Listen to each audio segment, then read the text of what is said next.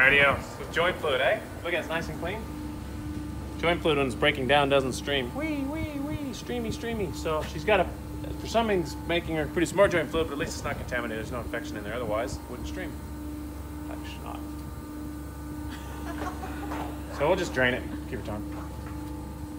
Hope for the best. You can whack her with an anti-inflammatory. She doesn't need any antibiotics. It's just, something's caused some trauma to that joint, and so it's producing extra synovial fluid or joint fluid.